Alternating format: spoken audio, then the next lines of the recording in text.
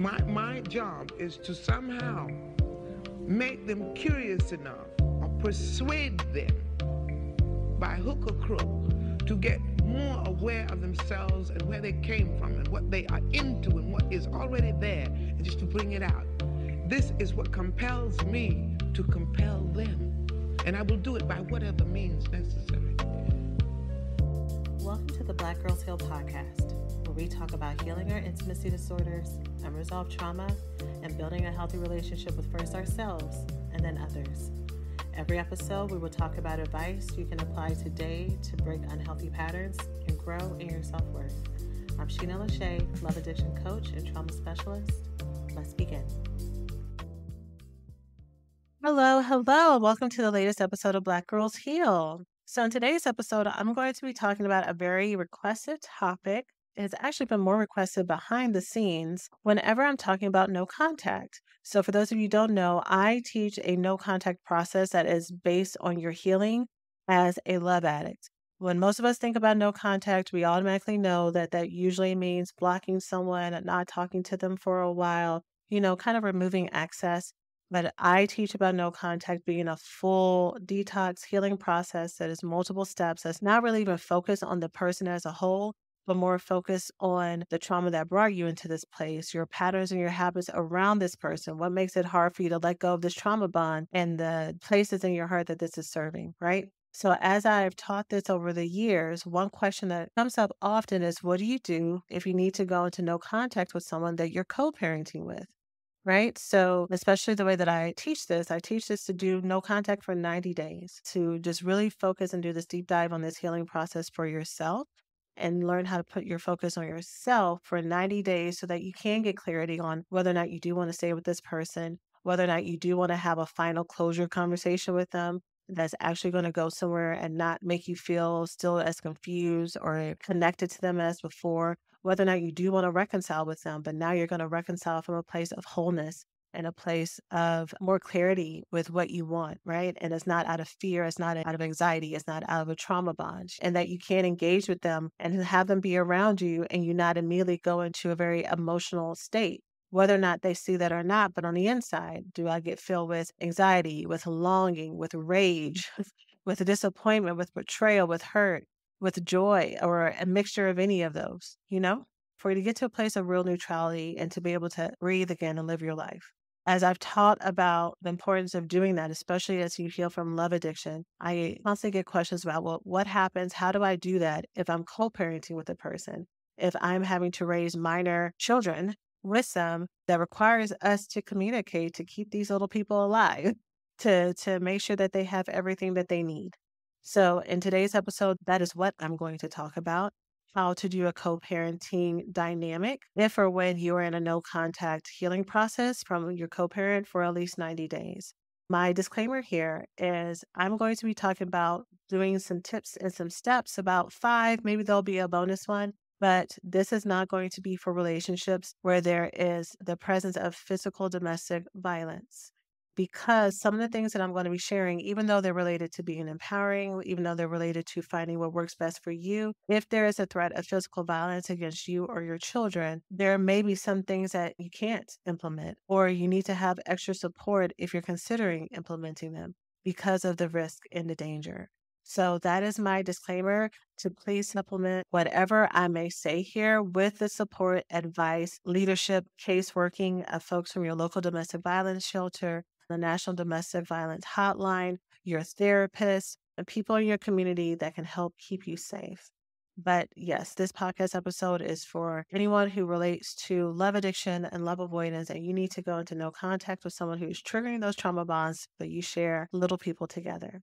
So that's it. Let's go ahead and jump on in. Thanks for listening to this week's podcast. Before we get started, let's take a small break to say thank you to this week's sponsors. This episode is sponsored by ByHeart.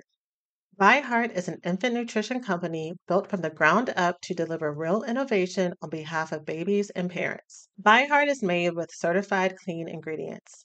Plus, it has no soy, corn syrup, GMOs, or palm oil. ByHeart features a patented protein blend that gets closest to breast milk. Their blend includes the most abundant protein found in breast milk, Aflac, as well as lactoferrin, the number one protein found in colostrum, along with broken down, partially hydrolyzed proteins. BiHeart is the only US made infant formula with globally sourced ingredients to use organic grass fed whole milk, not skim.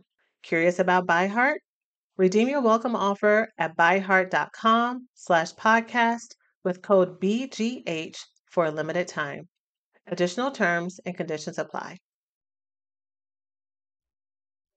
Alrighty. So, like I said, I teach no contact as a 90-day healing tool for us to break the cycle of love addiction. So many people will try to get out of their patterns of their intimacy disorders, and they're kind of going the line between holding on to relationships and trying to stay their friends and trying to, you know, or trying to not talk to them and move on, but they're unaware of the ways that they are still reinforcing those trauma bonds by having some type of contact with them.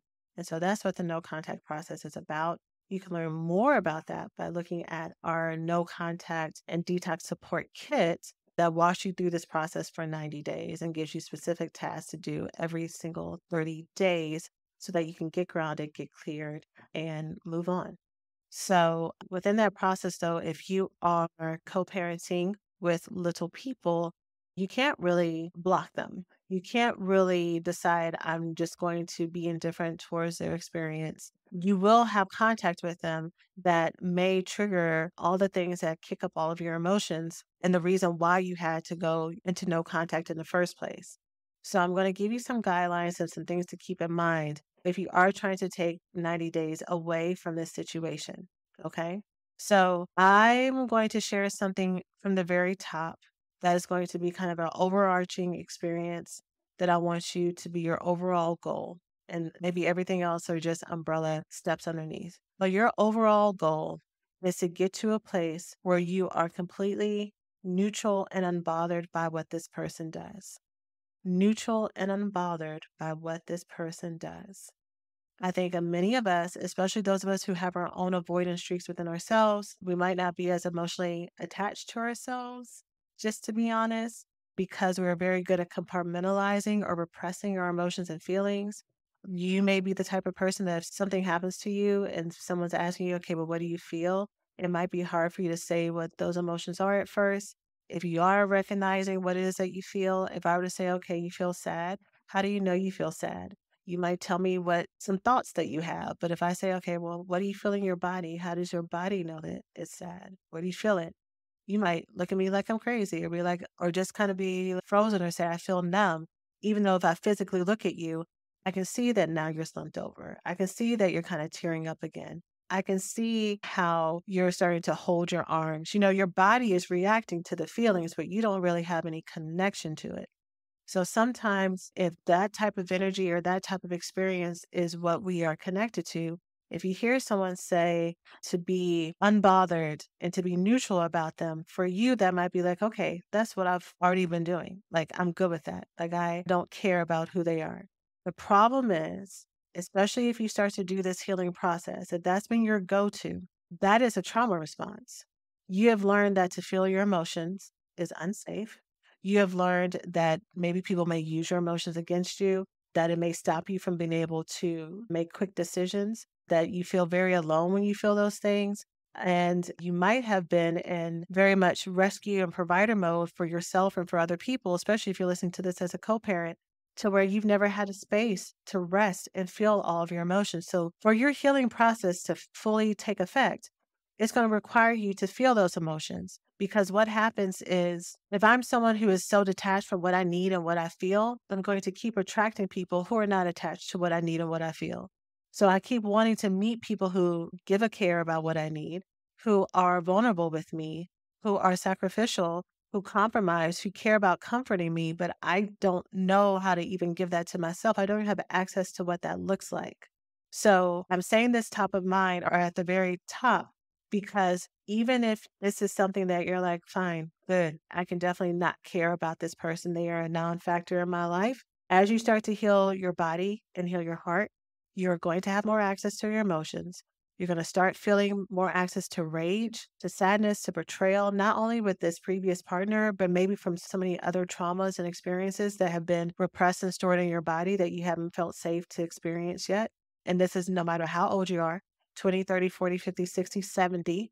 I've helped women up until their 70s. I think it's been my oldest client. I want to say at least 69, but I'm pretty sure she was in her 70s. So, yeah, you don't outgrow the fact that you've always needed a safe space to feel. Okay.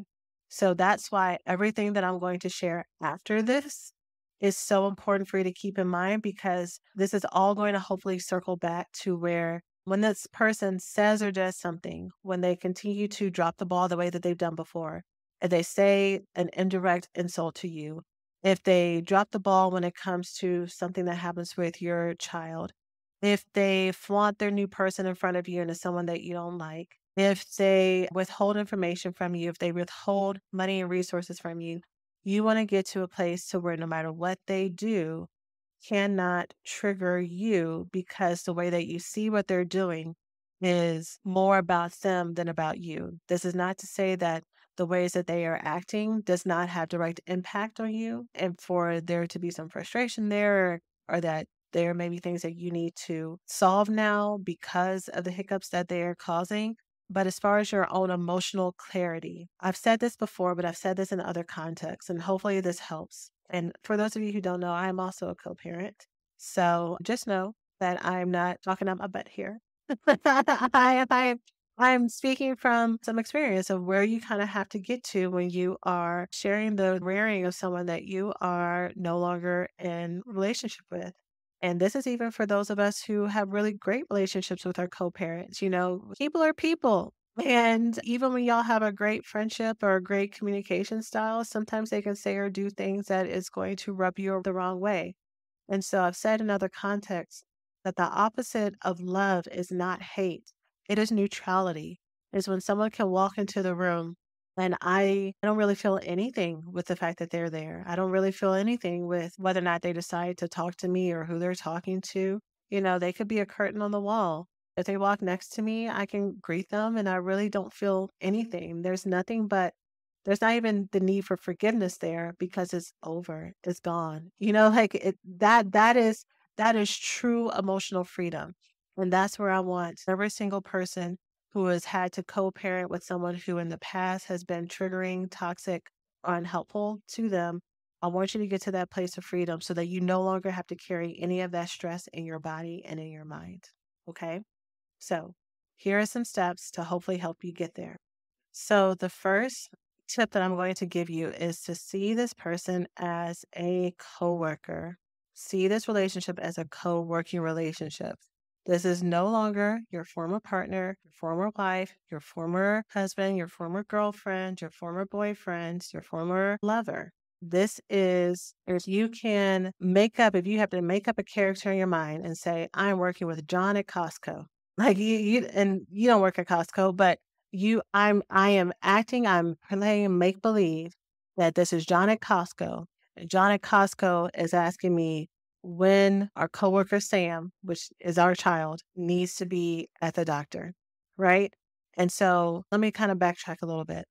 There is something about, and this is going to vary depending on everyone's emotional like maturity or emotional healing or trauma, where your triggers are, your own personality style. But for the most part, I've seen that it is a lot easier for us to have more detachment around coworkers that annoy us and piss us off, and for us to go into straight business mode with, John in marketing, who I can't stand his laugh and I can't stand he's always talking and over talking people and thinks he knows everything and he can't ever say I'm sorry, and then he's trying to bogart what's happening and take credit for stuff. I can't stand John, but I got to work with John. So I decide to remove all my energy, all my give a cares towards John. And I'm only going to talk to him very matter of factly about what I need to talk to him about, when I need to talk to him about it. And anytime he does any of that other bull crap that pisses me off and annoys me, I expect it.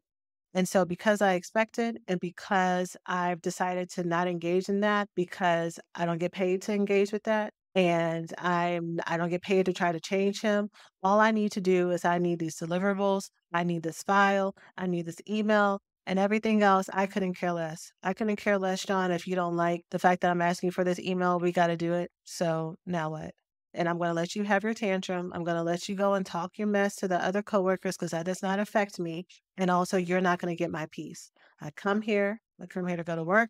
I come here to get my check. I come here to do my job. And I'll leave because my real life is outside of work. My job is not my life. My job does not define me. My job does not give me anything other than the money I need to go and find my pleasure, my fun, my friends outside of here. And it might even be funding me starting my own little side hustle and business on the side. This is just where I clock in, but this is not my whole totality. Does that make sense? So when John is acting up, John, you're a non factor, but I'm only going to deal with you because I need to, because it's going to help me have the rest of my life under control. When we are going into no contact with a former partner, that is hard for us to get to that place. I think many of you, even if that was hard at first, you tracked where I was going with that, right? And you were like, yeah, I get that. And I could do that, right? That is hard to do because we may say, okay, I'm no longer in a relationship with this person, but we have months, years, decades for some of us of this person pissing us off, knowing exactly what it is that we needed and that we wanted and not giving it to us, maybe lying to us. Again, maybe there was infidelity. Maybe there was some triangulation. Maybe they were very good at pushing our buttons and saying things that really got under our skin. And so, yes, I know I'm no longer in a relationship with you, but when you do all these things that are obvious and not so obvious, right? When you say something, you're answering my question, but you're answering in a certain tone of voice. So when you answered the questions in a tone of voice that was similar in the past, it meant that you were about to say something slick. It meant that you were about to start an argument. It meant that you might have been hiding information from me. And so it gets very easy to get emotionally invested in what this person is doing because you're still emotionally tied to them. So my suggestion would be for you to somehow, in some way, going back to my original example, could make this person, I thought I started off saying John at Costco, but imagine this person is now John at marketing. John at marketing has this really annoying set of habits that I do not like. I know that John sometimes lies. I know that John sometimes is not going to do what he says he's going to do. I know that John has portions of group projects that he's supposed to do, and sometimes he's not going to do it. So if I know that that's who John is, and I've already gone to supervisors, I've already sent the emails, HR already knows. The managers are on my side and they know, yeah, that's some bullshit. But unfortunately, he performs well in these other areas. We'll have a talk with him, all that stuff. So I know that John is here and John is here to stay. I've already done everything I can to try to get him out. I've tried to talk to him and tell him what I need him to do. John is going to be John from here on out. So now that I understand that this is who John is, how do I make sure I do my job in a way that John's foolishness and his irresponsibility is not going to affect me? That John's attitude, that John's slick mouth, that John's way of trying to bring me into office gossip and make me feel some kind of way. Some of you, it may be that this person, the way that metaphor translates is that the example I said before about they're waving around new partners. And, even if you couldn't care less about who the partner is, they're doing it in a way to try to make you feel jealous or make you feel some kind of way or try to replace you, right? So I know John is going to be on this bullshit. So knowing this is the type of bullshit that John is on, how do I make sure that I do my job in a way that I don't have to engage in what he does? I already have safeguards in place, and I'm going to do what I need to do and let John have the emotion that he has. One way that looks like, I know I've already said it, but just in case it was lost in the explanation, is you have to stop fighting and trying to get someone to change. If John is an annoying son of a gun and he tells really bad, corny jokes that are ill timed, if I have a reaction every time he tells this corny joke, this really ill timed joke, then I'm going to be pissed off all the time. Versus if John tells a joke and I'm just neutral, I'm flat faced, you're not going to get any energy from me because it wasn't funny and I don't care. Where's the folder? Where's the file? Okay, thank you. So now let's talk about this in a co-parenting context. I'm trying to talk with my co-parent about something that's going on with my child, and he's trying to engage in conversations that are not related to the child, whether or not it's their own private relationship, whether or not it's things that have happened in our relationship in the past. They're trying to engage. And so I'm like, you know what, Marcus, I need to know what's going on with Sasha. Is Sasha going to be there after school today at 4? Yeah, well, I just need to find this out. Marcus, I gotta go. So is she gonna be there at 4?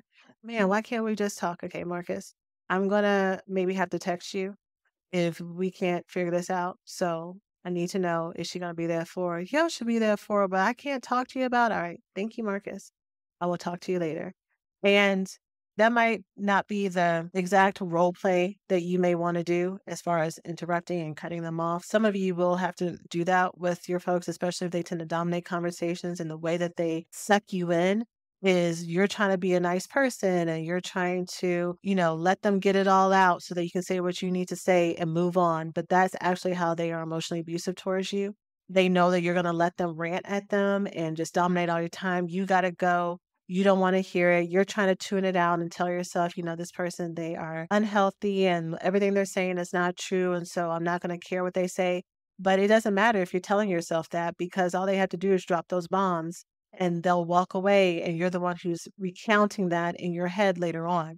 So, what I tell a lot of my students and clients is, if you have someone in your life, whether or not it's a co parent, a narcissistic parent, a friend of me, ex-lover, whoever it may be, and that's kinda what they do, they corner you, and they just start going off on you, and you just sit there, you kinda take it, and you think because you're sitting there, you have your head held high, and you're making a face that looks like you don't really care what they're saying and that you're unbothered, you're actually taking all of that in. You are absolutely taking all of that in. That is an emotional assault on your body, on your spirit, on your mind, and literally on your body, because we store stress in our body. So I tell my students, you do not let anyone rant at you. If they're saying things that you do not want to hear, it's time for you to exit. You don't need to wait for them to catch their breath to say, okay, I'm going to go. You don't need to wait for them to finish their sentence for them to say, okay, I'm going to go. You don't need to wait for them to give you permission. They're like, no, no, no, you don't get to leave. I have more. You can't talk to me. You can't be an adult. I got to go. And you leave. You leave and you let them have their emotion. You let them rant behind you. You let them go off. You let them talk shit about you, because what's most important is that you know who you are. And so that's another thing that is, using this John metaphor, you know who you are at your job. So if John is talking shit with other people who also don't really matter to you, or maybe they did matter to you, maybe these are other coworkers that you thought were your friends, and now John's got a hold of them and they're totally engaging in this side talk about you. The way that that metaphor may translate is, you may have had mutual friends that started to take Marcus's side. You may have your own blood family members that are taking Marcus's side.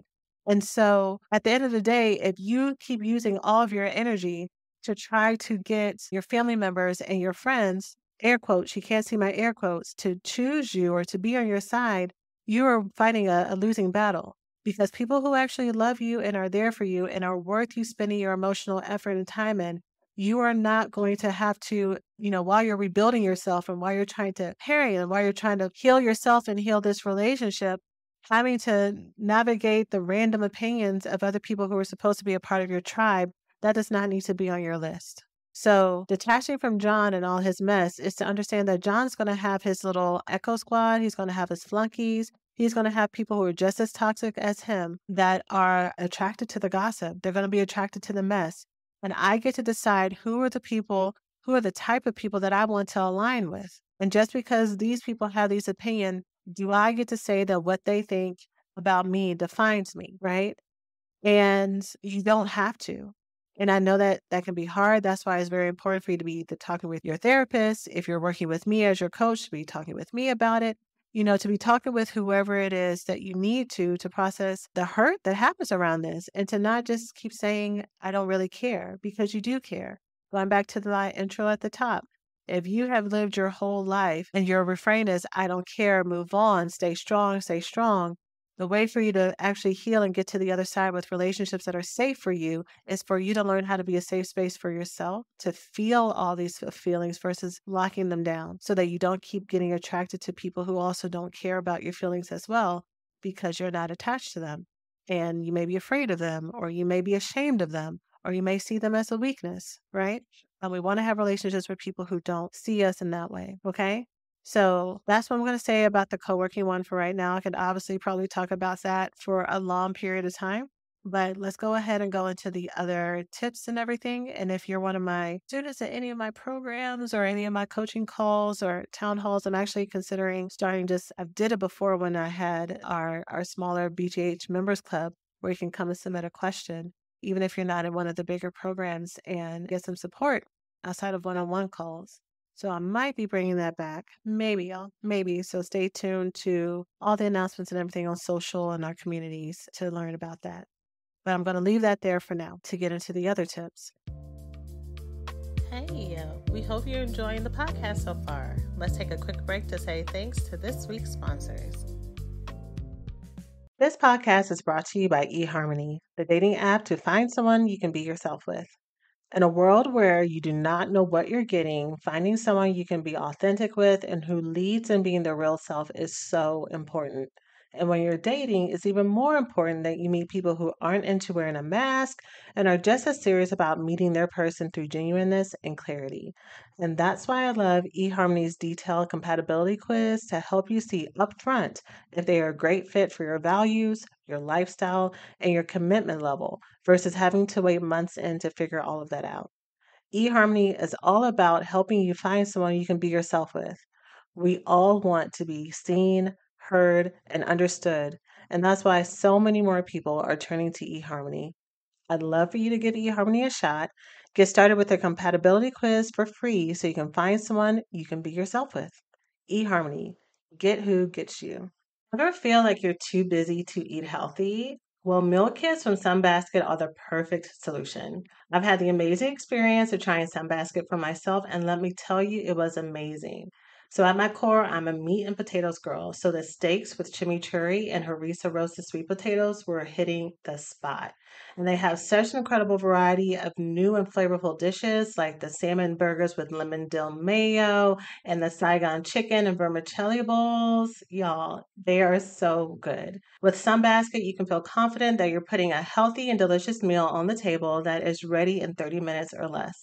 Sunbasket proudly works with the best farms and suppliers to fill their meal kits with organic, fresh produce and responsibly sourced antibiotic free meats and seafood. Sunbasket makes it easy and convenient to cook healthy meals that cater to your lifestyle and health needs. So, with delicious meal plans like Mediterranean, carb conscious, vegetarian, keto friendly, gluten free, diabetes friendly, and more, it is so easy to swap ingredients as needed as well. Ready to eat in less than 5 minutes with zero prep and no mess, it is perfect for even the busiest of us. So try it for 4 weeks and see how clean eating can change the way you feel. Go to sunbasket.com/Black Girls Heal today to save $120 across your first 4 deliveries. That's sunbasket.com/Black Girls Heal to save $120 across your first 4 deliveries plus free shipping on your first order. With summer winding down and fall almost being here, it's time to think about getting our cozy self care rituals on point. The Everything Shower is a core staple with Osea's new Undaria algae body wash and is a must have addition to your routine. The Undaria algae body wash infuses your shower with the healing power of the sea with its all natural, uplifting, citrusy scent. Its pH balance and hydrating formula doesn't strip the skin, leaving it feeling soft and renewed. I love how this body wash has such a smooth gel like texture. It lathers so easily and leaves me feeling fresh and yummy. And its natural plant based ingredients help support the skin's moisture barrier and cleanse without stripping, which is perfect for this time of year. With Osea being clean, vegan, cruelty free, and climate neutral certified, you never have to choose between your values and your best skin. Create your shower with clean, vegan face and body care from Osea. Get 10% off your first order site wide with the code BGH at OseaMalibu.com. You'll get free samples with every order and free shipping on orders over $60. Head to OSEAMalibu.com and use code BGH for 10% off. So the second tip related to downgrading your relationship with this person to a co-working relationship is using parenting apps to only discuss the details of childcare. If I'm going into no contact with someone, which means that I am not talking with them, I'm not really spending time with them, but I still have to communicate with them about the details of our child, There are parenting apps that you can use that store everything from the name of the child's doctor, the size of the clothes. You can send money through there. You can limit characters. You can share calendars through there. There's a free one that's called App Close, AppClose, which I think is a weird name for a parenting app. I've never looked up the origin of the name, but that's a free one that you can use. And then there are countless other parenting apps. Using a parenting app is going to be such a great container for you for a few reasons. I think one, because it's built for that mechanism or for that purpose. But I think going back to what I was saying before about you already have years and decades or months worth of baggage with this person, of ingrained habits where they say something and you may reactively react, or you say something and then they reactively react. And I think if you are someone who has fought over text a lot or fought over phone calls a lot, changing the medium for how you communicate with them kind of communicates to your brain that I'm doing something different.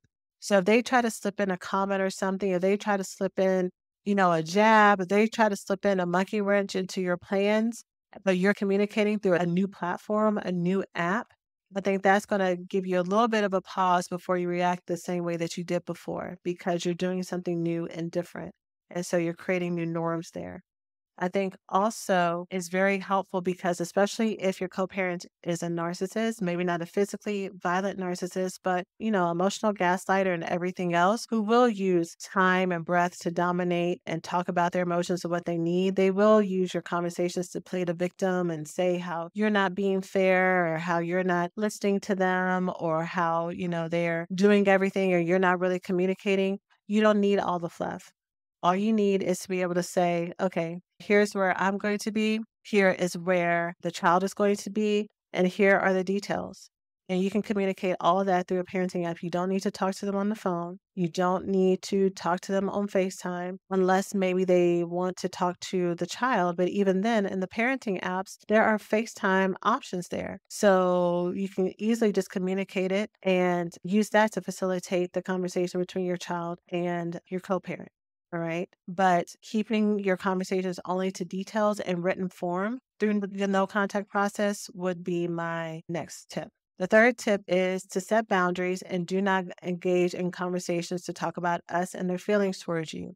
So you don't need to even say why. You don't need to say, I'm going to no contact process. You don't need to say, what you did really hurt me, because that's you actually opening the door to talk about it. You say, oh, what you did really hurt me. It gives them the opportunity. I know some of you may be in back and forth with people who are clearly people that you are done with. Like you would be happy to never talk to them again. For some of you, there are people who you're done with, but also you are very susceptible to their sweet talk. You're very susceptible to their apologies.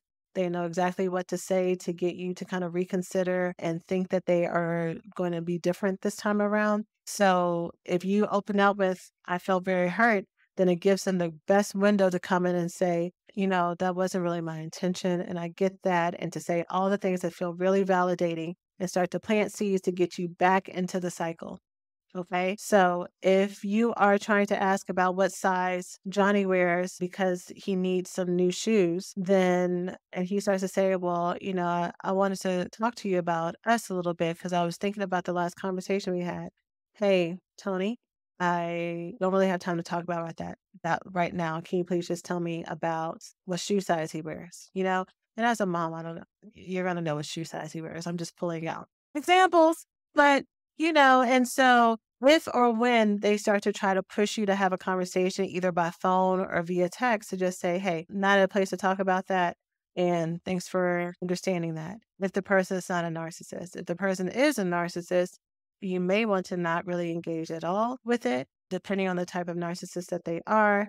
You could just reinforce what you already said before, as far as thank you so much for this information. And maybe, I don't know. Actually, I don't want to give that feedback about what to say to a narcissist here, because there are so many different variations for how they may respond and maybe try to manipulate through text. I would just really not engage at all outside of the details. There's something called an extinction burst that I don't know if I've talked about in a while here. So anytime that you are starting to change your own behavior cycle, especially with people who are dysfunctional and toxic, they're going to engage in something called an extinction burst. So it takes two people to be a part of a dysfunctional cycle. As long as one person is changing the dysfunctional cycle, then the other person has no choice other than to pivot because you're no longer engaging. The buttons that they are pushing, you are no longer allowing it to be pushed. One of the methods that people talk about when it comes to dealing with folks, especially who are narcissists, is the gray rock method. So if they're trying to say something to give you jabs, to try to pressure buttons to get you to react emotionally or to say something, you just pretend to be like a gray rock. And so you don't really complain about it. You don't really push back about it. You don't really fight them about it. That's not me saying for you to stay in the room and take it. I'm saying that whenever they try to get a rise out of you, you remove yourself from the situation and you don't really give them that feedback. You don't really give them that energy. And you can Google gray rock method to learn more about that. When it comes to extinction bursts, the example I always use is I used to do counseling for parents and especially parents who had maybe kids who were struggling with listening, following instructions. They're rebelling because of a lot of different reasons. Maybe there was dysfunction and trauma in the family. Maybe they were depressed. Maybe there was anxiety. But whatever it is, the child was rebelling. And so one of the things that we would talk about with the parents is, okay, we're going to change your rules and structures. We're going to give you some more boundaries. We're going to change how you're communicating with your child. And it's all going to be healthier and better structure wise, but your child is not going to fall into place. If anything, your child is going to rebel more. They are going to push back at these new rules, guidelines, even your positive communication style, because they are used to what used to happen before, because they could be dysfunctional in this dysfunctional cycle. So they're going to push and escalate to try to get you to fall back into what you did earlier. And so they're going to keep going until eventually the behavior stops. And that's what's called the extinction burst. Because then they realize that, okay, no, this is not just a phase. This is not just for a moment. This is actually how it is. And then they will fall in line with what the new normal is. And I think what happens is sometimes we will try to do a new habit or behavior with people who are toxic in our life. And when they don't take to it, or when they keep pushing us, or when they keep trying to egg us on, we will fall back into going off on them, getting upset, crying about it, getting mad at them, threatening them, going into a back and forth about them. For some of us who are still trying to figure this out, maybe even we fall into trying to use the children against them the way that they try to use the child against us, right? Like we will get right back into the mess with them. And so you have to hold on. You have to hold on to your new boundaries. You have to hold on to your new normal and not allow them to get you to engage. And it is so very hard. So when it happens, I'm not going to say if it happens, when it happens, because you have been a part of this dysfunctional cycle for months, for years, for decades yourself, this is going to be you developing new habits, and you're not going to be perfect at it. You're absolutely not going to be perfect at it because you're a human, because you have feelings, because you had trauma, because there are real hurts that happened, because of ways that they are going to be acting and talking and not showing up the way that they need to, not being a responsible parent. Maybe it may be breaking the heart of the children because they're trying to either get at you or they're just negligent in some ways. And so the children are affected. And as a good parent, you're upset on behalf of the children. And so you're not going to react, 100% neutrally all the time, and nor should you, right? But however you're reacting, if after you react, you realize, you know what, this is not what I wanted to do, and next time I will want to do something else, you have to meet yourself with some compassion. You have to meet yourself with some forgiveness, with some understanding, with some validation, and just saying, this is really, really hard. And I'm still figuring this out. I'm figuring this out for the first time. This is a new way of me doing it. I guess I'm learning how to be a different person. I'm learning how to remove myself from the situation. And so it's going to take me figuring out what works for me. And that's okay. And I love myself and I know I'm doing my best. And I know I'm going to continue to do my best. So if you need to write something like that down so that you can say it to yourself every time you need to, every day, over and over, especially when you're not triggered, it's best for you to do these types of validation and inner child affirmations and stuff when you are completely neutral and not in a triggering situation, because one, you're not going to remember it. If you're at a 10, your brain just shuts down. Again, even if you're not someone who yells or goes off or gets really aggressive, if you are emotionally flooded with sadness, with hurt, with disappointment, your brain will still shut down in the same way, even though it's in a more internal response. And so if you are every day giving yourself new programming and new narratives around, you You deserve to have some peace and you deserve to allow yourself to go slow and to figure out what works for you and what doesn't work for you. That's going to be more helpful for you than not. Okay. All righty. Step number 4. It is okay to be the bad guy. Tip number 4 is if you're doing no contact with someone that you are co-parenting with and you're having to change all these boundaries and you're having to change how you communicate with them and you're not, they're asking you a question and you're always used to giving them a full answer and giving a whole lot of words and giving a lot of explanations and trying to be a good communicator. So now doing no contact and it feels like a complete 180 from what you used to do before.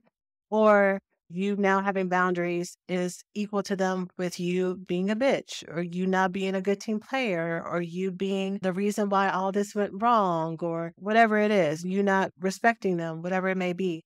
You have to be okay with you being the bad guy in their eyes and also in the eyes of other people because you are making the best decisions for yourself and for your children in the long term. And so in the long term, you know that this dysfunctional cycle cannot work. You've accepted that I cannot change this other person. It's not my job to change my co-parent. It's not my job to get them to see the error of their ways and to apologize and to be more involved. It'd be great if that happened. It'd be great if they had a moment where the clouds parted, God spoke to them and said, you need to get your shit together. We would love for that to happen, but that is not your job. And you have retired that from being your job. Your job is for you to be the best person, for you to be the best parent, for you to be the safe space for your children. And that involves you emotionally detaching from all their tomfoolery. Stop trying to change another grown person and focus on the only person that you can change, which is yourself. And by you changing and engaging yourself, that's where you can find your own peace. You can find your own self-validation. When this person or other people around you, they have gathered their own cronies of people, their own chorus of people that try to tell you that you're not good enough or you're the problem, whatever, you're creating a safe space within yourself with your own tribe. Hopefully, you're also detaching from them as well, that you're no longer engaging with these people as well, including if they are blood family. Sometimes, unfortunately, when we do the no contact process, we think it's just one person that we are going to have to distance from, but it's not.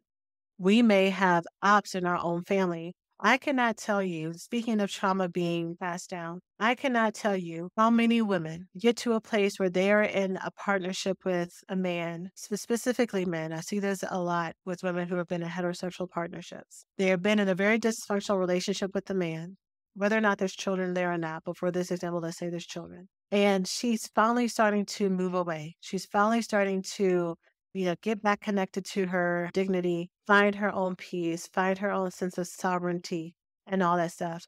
And the person who's leading the charge and telling her that she's making a mistake and that she's the problem and that she just needs to go back to this person because he's a good man, in spite of all the emotional abuse or neglect or whatever else may be happening, financial control, whatever it may be, that person is her own mother. Her own mother is the main person who's reinforcing that this trauma is normal and that this is the best you can have and that you're lucky to even have what you do have. And so that is extremely confusing, one, but so hurtful and feels so much like a betrayal once your eyes are open. When your eyes are not open and you've been hearing this type of stuff your whole life, right? You ended up in this type of relationship because you watched your mother or other women in your life or other people around you have these types of traumatic, normal relationships. So when they would say things like that, it wouldn't even clock it as something that was wrong. It's just like, yeah, she's right. Like it's just par for the course. Now that you've been working on yourself, now that your eyes are open, you're recognizing that this is complete bullshit. And then you're looking at your mother like, how could you, my mother, want me to be in this hurtful situation? And your mother is stuck in time. She's stuck in her own trauma. She's stuck in her own dysfunction. And so there may be lots of people that you need to pull away from who are not going to get that you get to make the right decisions for you. And you don't need their permission. You don't need their forgiveness. You don't need their acceptance of it. And along the way, you will find people who get it. Even if you have to go out alone, even if you need to be the person who is villainized and scapegoated, in places that you used to be celebrated, it is not worth the ongoing trauma and abuse and neglect and physical illness on your body to be in these types of stressful situations just for people to think sometimes that you're a good person, because we all know that other people's opinions are fleeting and they will fluctuate. The last tip that I'm going to give you when it comes to co-parenting during the no contact process with a co-parent is to not engage in the attempts to triangulate the kids. So if they are trying to pass messages through the children, telling your child that is not their responsibility to pass a message, and that is going to confuse your child so much. That's going to confuse your child because one, children they're not dumb. Even as young as 1 and 2, even if they don't have the words to explain it, they feel the tension in the house. They see when somebody's eyes flits to the side because their partner says something that was hurtful. They see people's backs brace and people's hands clench. They hear the slight change in tone or the heavy change in tones. They know what your mad face looks like better than you do. They know what your sad face looks like better than you do. Children are very much plugged into everything that is happening.